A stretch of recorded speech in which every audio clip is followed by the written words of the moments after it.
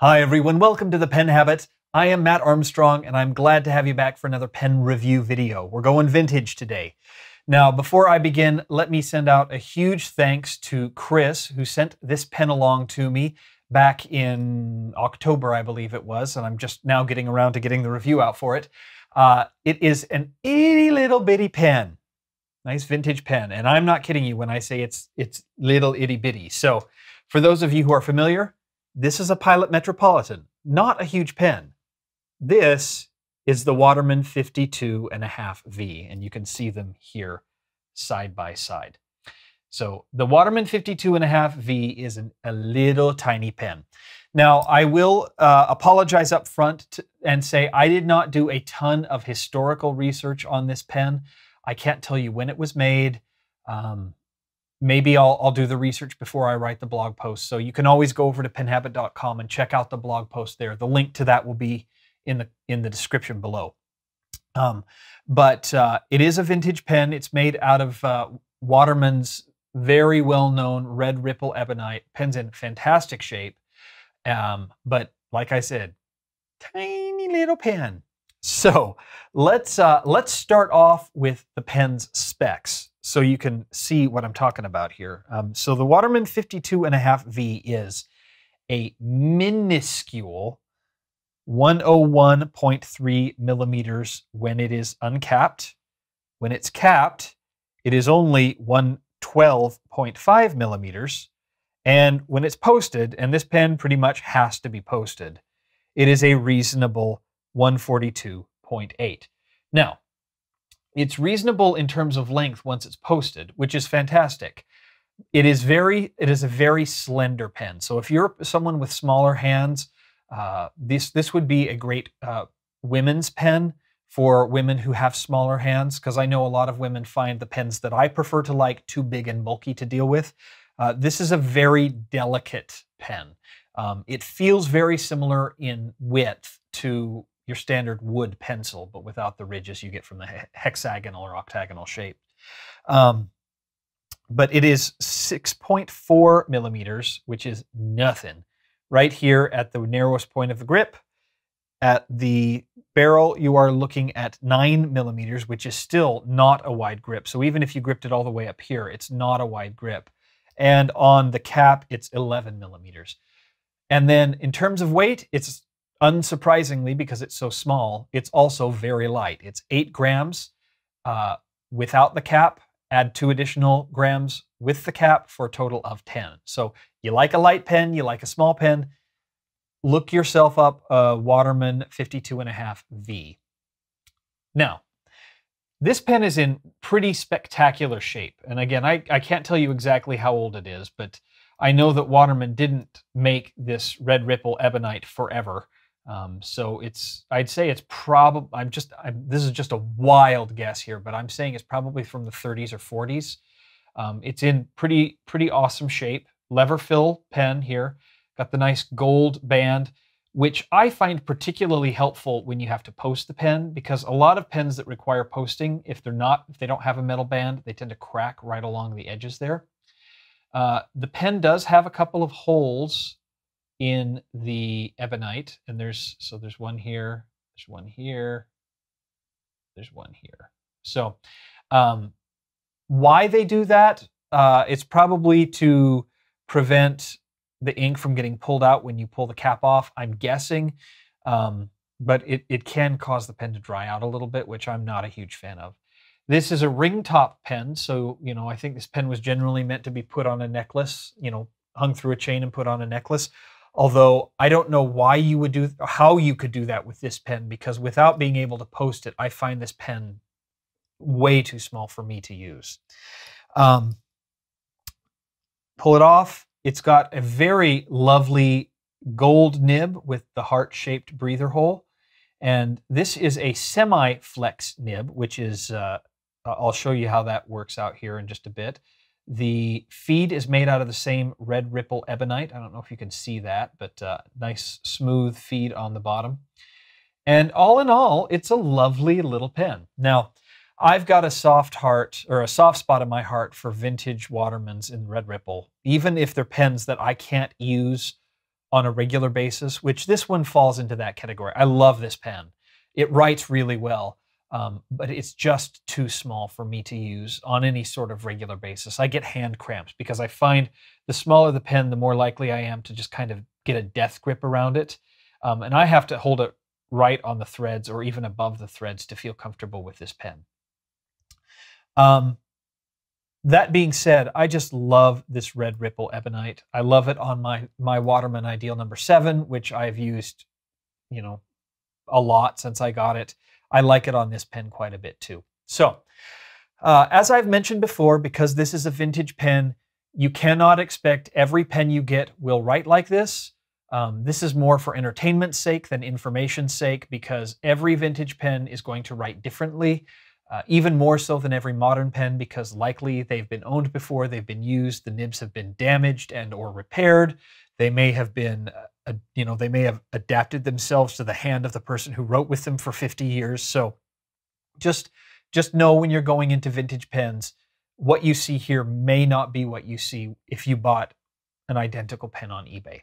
So that being said, let us dive in. So the pen today is I'll try to keep my hand out of the way as much as possible. Waterman's Ideal 52 1/2 V, and I think the V stands for vest, I think. Although why they call it a vest pen when they have a ring top, I don't know. Maybe you stuck it in a vest pocket or something, but it was still attached to a chain. The nib is a 14 karat gold semi-flex, and the ink for today is Caran d'Ache, Carandache. This is the colors of the Earth line, which has been discontinued, and this is the night sky color. If you can find these discontinued Caran d'Ache colors of the Earth inks, I highly recommend them. I like almost all the ones I've used. They got discontinued about 2 months after I got into fountain pens, and the University of Washington bookstore, where I bought a lot of my inks initially, had the full line. So as soon as I discovered they'd been discontinued, I ran to the bookstore and bought all of the stock they had left. So I've got a few bottles of Grand Canyon, which is probably my favorite brown ever. I've got 2 bottles of Night Sky, 2 bottles of Blue Sky. I've got a bottle of Amazon, a bottle of Saffron, and a bottle of Sunset, which is a nice, lovely pink. The only ones I wasn't able to get a hold of that I really want is Storm, which is kind of a dusty purple color, which I really liked. So if you happen to be out and find a dusty bottle of this stuff in your local bookstore, buy it. They're a little expensive, but they're lovely. The bottles are beautiful, and the inks are spectacular. All right, our quote for today. Let's see, which one I've got a list of them here, so I'm trying to pick which one I want to do.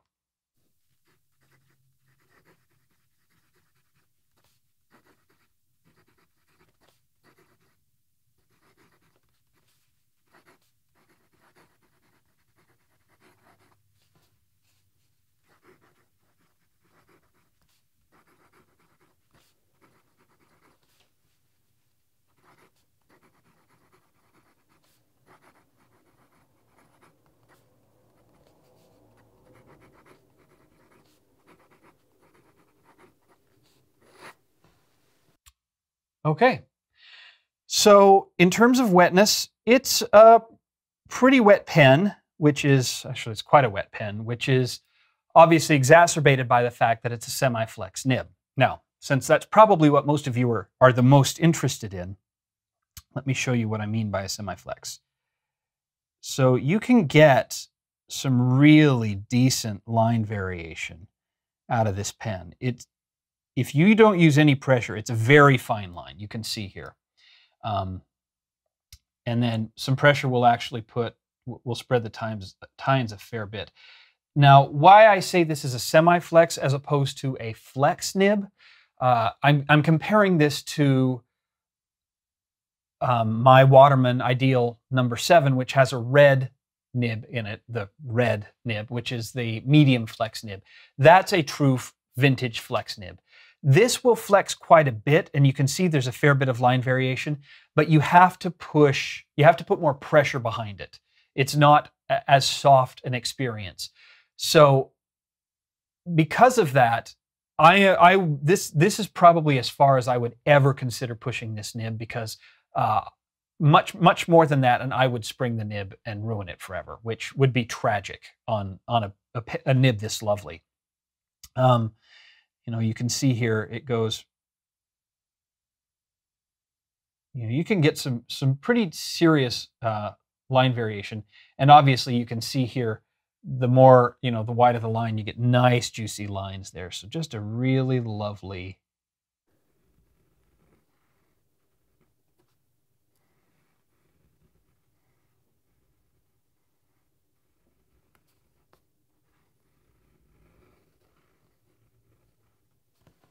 So there you go. Now, in terms of modern pens, this is probably, to me, the most comparable in terms of flexibility with a Stipula T-Flex nib. Although the T-Flex nib has a wider point, and their feeds are not as well designed as the feed on this pen, so most of the time the ink flow can't keep up on a T-Flex nib. The feed is a better design, and the nib is a better design for the flex. So in terms of flexibility, you're going to get about the same feel from those two nibs, from this semi-flex nib and the T-Flex nib. It is significantly softer than a Namiki Falcon, which is a soft nib, not a semi-flex nib or even a flex nib, and not even in the same ballpark as what you're going to get on like a Noodler's steel flex nib. In terms of smoothness, as I mentioned, it's a very smooth nib, nice ink flow. It can get pretty wet. I can go very fine lines or put a little more pressure and get some nice wider lines. It's a lovely pen with a great nib that I like quite a bit. But just this super narrow width, this is a good jotting pen for me. You know, jot a quick note. But I find that I make a lot more, I almost said typos, even though I'm not typing. I make a lot more mistakes with this pen than I do with other pens. Now, I make a lot of mistakes when I write anyway. My brain is always about 3 steps ahead of what my hand is doing. So I make mistakes a lot, but I make even more of them with this pen just because it doesn't sit in my hand exactly the way I like it. That being said, if you're the kind of person who's got a smaller hand, I cannot recommend this pen enough. It's a beautiful pen with a lovely nib, great ink flow, beautiful ebonite material, and it's vintage. And I do love vintage pens when they work well. So that has been my review / overview of the Waterman's Ideal 52.5 V, which is a very small itty bitty pen made out of lovely material with a great nib.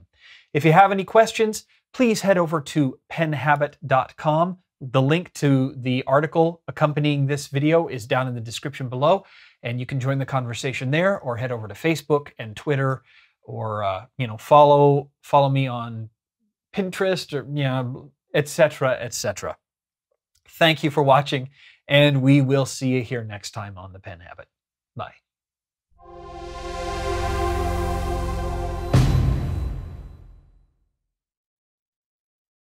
Mana, do do do do do.